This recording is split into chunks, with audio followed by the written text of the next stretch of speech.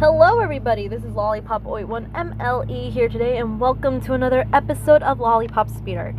Now, I have a confession to make. Yes, I've been lazy with doing the art and all that stuff. Come on, I need a break sometimes. All artists need a break and whatnot. It's not a freaking problem here and whatnot. We all need a break for whatnot. So it's Edwardian week, and we are continuing on with the royal ladies of the Edwardian era, and we're doing another Romanov in the Romanov family, the Russian royal family, and her name is Grand Duchess Maria Pavlovna Romanova, born on April 18th, 1890. She was the granddaughter of Tsar Alexander II and was the only daughter of Grand Duke. Her father was Grand Duke Paul Alexandrovich, and his first wife, Grand Duchess Alexandra Georgievna of Russia, or her maiden titles were Princess Alexandra of Greece and Denmark. And she was named after her paternal grandmother, Empress Maria Alexandrovna, Tsar Alexander II's first wife. And after her mother passed away and her father was banished because he married a commodore in 1902, Maria and her younger brother Dmitri, who they were very close, were raised by their paternal uncle, Grand Duke Sergei Alexandrovich, and his wife, Grand Duchess Elizabeth Fyodorovna. And you know Elizabeth Fyodorovna, she is Queen Victoria's granddaughter, and very pious woman. If you have not seen the episode where I did the Sisters of Hesse, I recommend you check this out before watching this.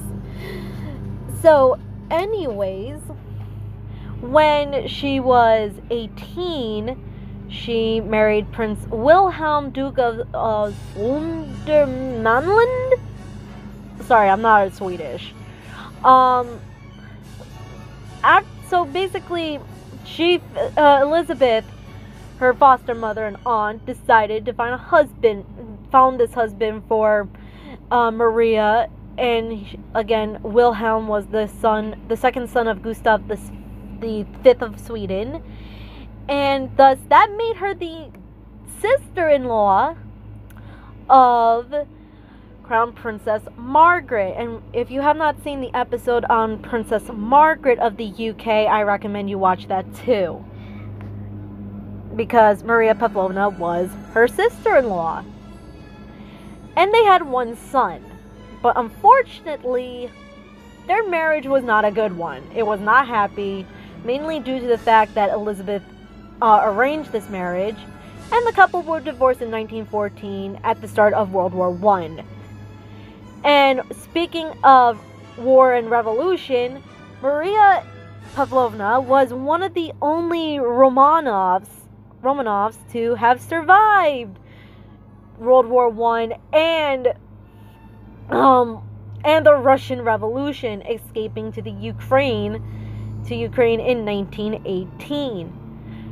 And after remarrying and escaping into exile, she would live in Bucharest, then to London, then Paris in 1920, where she opened up a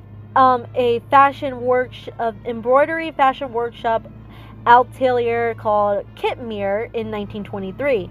After divorcing her second husband and selling her shop in 1928, she emigrated to the U.S. and lived in New York City, where she published two memoirs known as The Education of a Princess in 1930 and A Princess in Exile in 1932.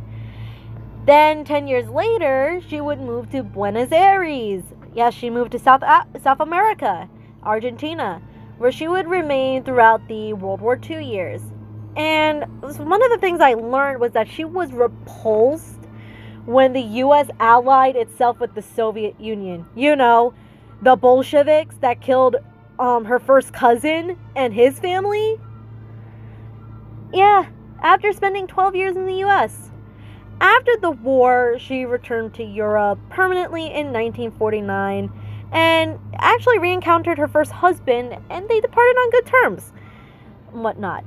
And after that, so she spent most of her time in Germany, and where she would pass away from pneumonia on December 13th of 1958 at the age of 68 in Constance, Germany, or West Germany as it was known during the Cold War. And she was laid to rest next to her brother Dmitri in the chapel in Manu, or any of my German viewers probably could pronounce that correctly.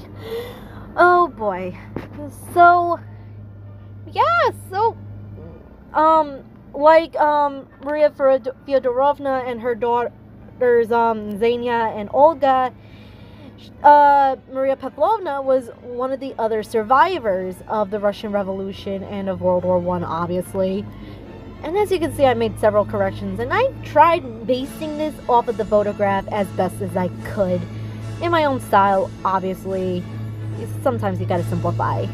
Again, it is up on my DeviantArt, by the way, at Lollypop081MLE, and I hope you enjoyed this. And please subscribe to my channel and ring the bell for notifications. Comment who you'd like to see next. I post videos like this usually every Fridays and Saturdays, but we're doing this every day because it's Edwardian week. And also follow me on my social media links: Twitter, Instagram, Reddit, and DeviantArt. And I will see you next time. Peace!